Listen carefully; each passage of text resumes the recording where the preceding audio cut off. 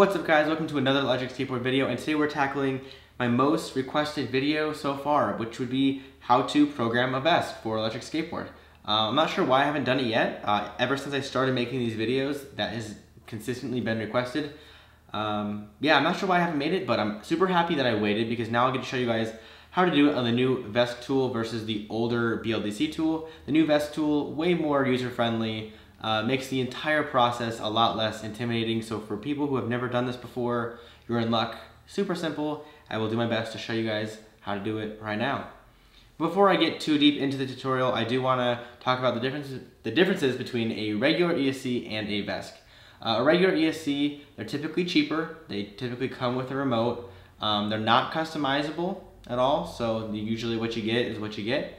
On the other hand, a Vesc, a little more expensive, doesn't come with a remote controller, but very customizable and a lot higher quality parts, like made within the whole everything. So the higher quality parts is where it's at, especially with ESCs. You want high quality components so it lasts longer. Before I really get into all the settings though, I do want to show you guys what I'm using so you understand why I'm picking some of the values that I'm picking. Obviously using a Vesc because that's what this video is about. For my motor, I'm using a 6355 180 kV M-Boards motor, and for my battery, I'm using a 6S4P lithium-ion battery pack. And then for my remote, I'm using the Nano remote controller. That's all. That's everything that I'm using right now, so you guys can follow along. Regardless of what you're using, your battery is the most important, so I will let you guys know what you should fill in when we get there. But anyways, there are a couple of things you gotta do before you get started. You gotta take your Vesc and plug the 3 phase wires into your motor. So if you find that your motor is spinning the wrong way, causing your board to go backwards throughout the build, just take any 2 of those phase wires and switch them, and then your board will start going the other way. So yeah. So after you get that done, we are gonna want to connect the sensor wire of the motor to the sensor port on our Vesc. You'll use that by do that by using this wire. It comes with your Vesc, so that's pretty awesome. You just plug one side into the motor, the other side into the bottom port on your Vesc. Bam, you're good. So now the last thing we gotta do is connect our receiver to our built-in servo cable. So the white goes to the signal space, and then red and black go to the plus and minus, and we wanna plug that into channel 1. So before we do that, now before everything gets going, we do need to plug in our USB cable.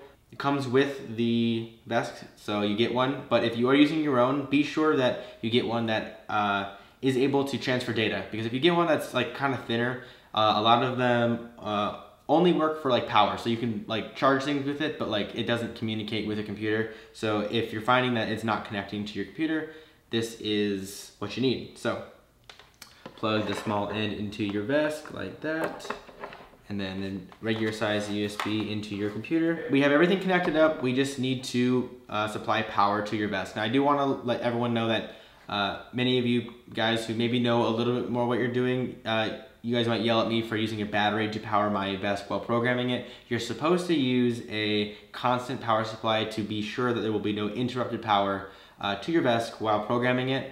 I've always used a battery and it's always been fine. I just want to put that out there that if you can get a power supply hooked up there, it would be better, but I'm going to use a battery. So once we have everything powered up, we will get onto the computer and we'll open up Vesc Tool.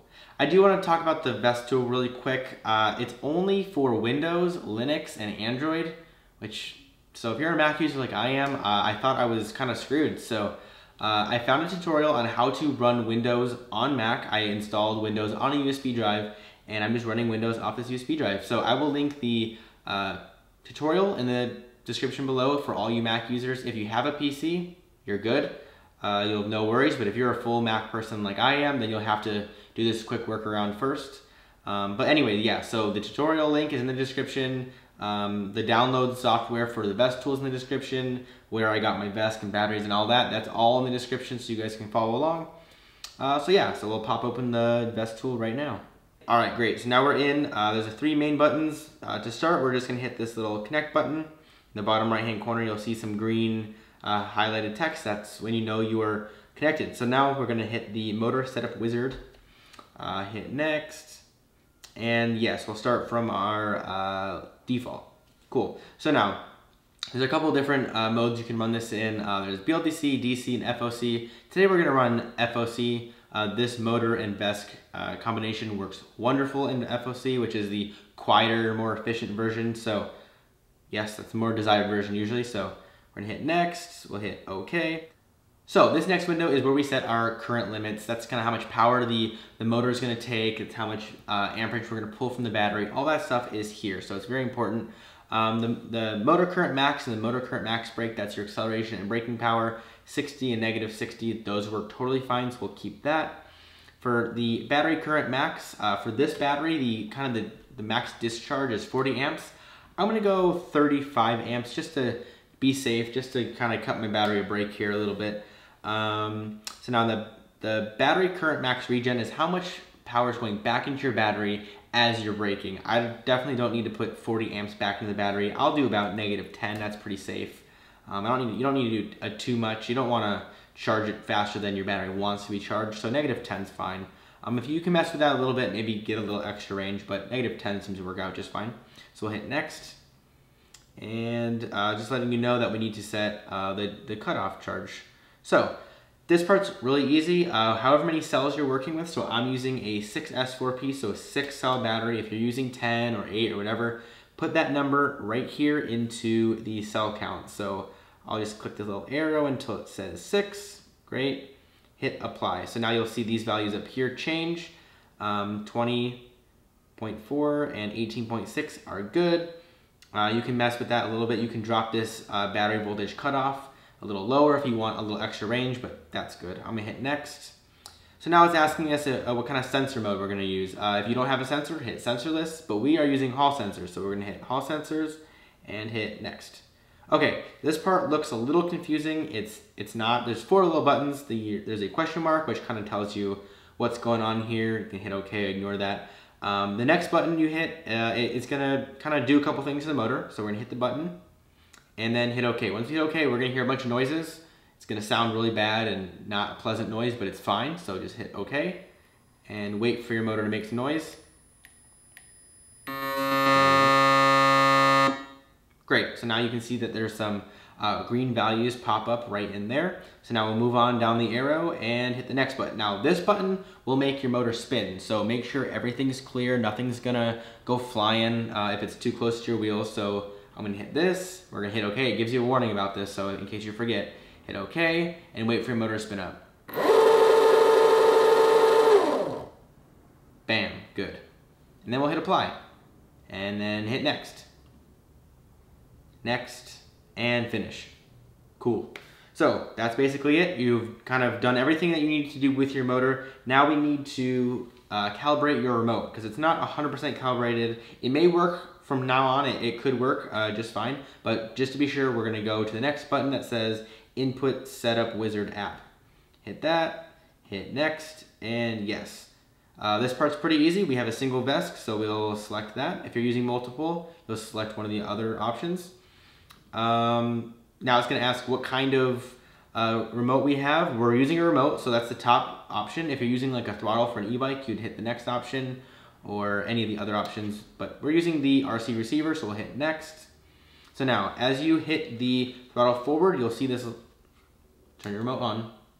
Gotta turn your remote on. Once you turn that on, it pairs. Once you throw the throttle forward, you'll see this line. It's at 100%. And down, negative 93%. Okay, so basically what we want to see is 100% up and 100% down. So I'm only getting 93%, so I'd only have 93% braking power at this moment. That's fine with me, but I am going to show you guys how to fix it in case it's not correct.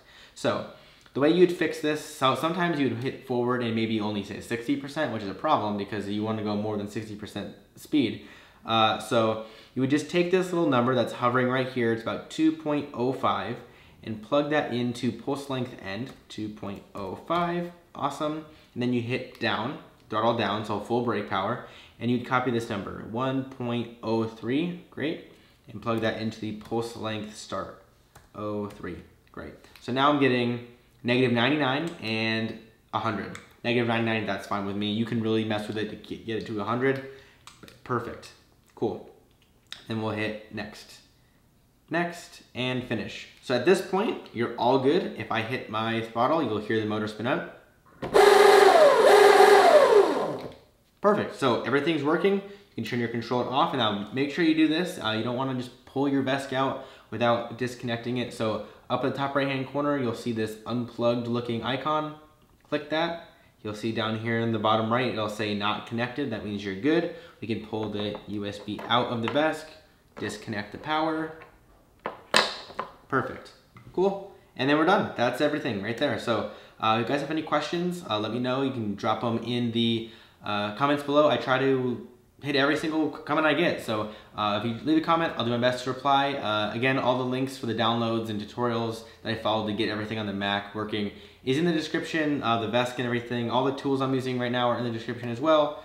If you're new around here, you should subscribe. We're doing a lot of electric skateboard stuff. Try to keep up with all the educational electric skateboard stuff as best I can. Yeah, so thanks for watching. I will see you guys in the next one. Have a good one.